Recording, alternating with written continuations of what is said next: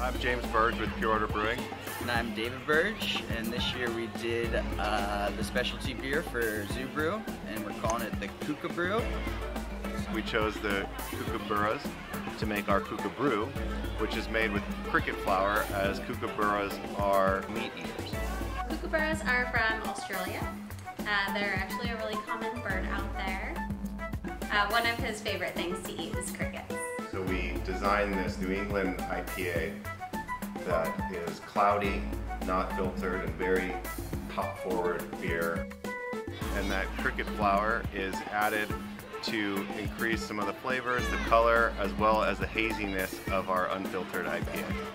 And just a disclaimer, the crickets are ground up pretty good, so you're not going to get a cricket head floating in the top of your beer. If you guys are coming to Zoo Brew, stop by the Pure Order booth and we'll give you some crickets. Cheers. Cheers.